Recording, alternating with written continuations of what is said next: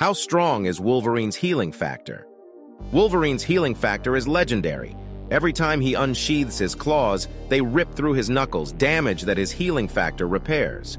He is highly resistant to disease, toxins, and substances, but can be incapacitated if his body is exposed to enough.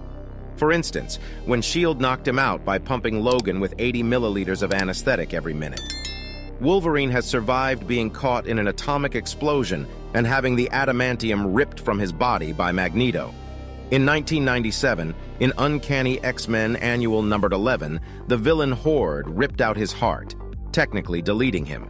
However, a single drop of his blood landed on the crystal of ultimate vision, supercharging his healing factor. This allowed him to regenerate his entire body from that single droplet. He can pass away from drowning, but it would take a long time. The only other way is to nullify his healing factor.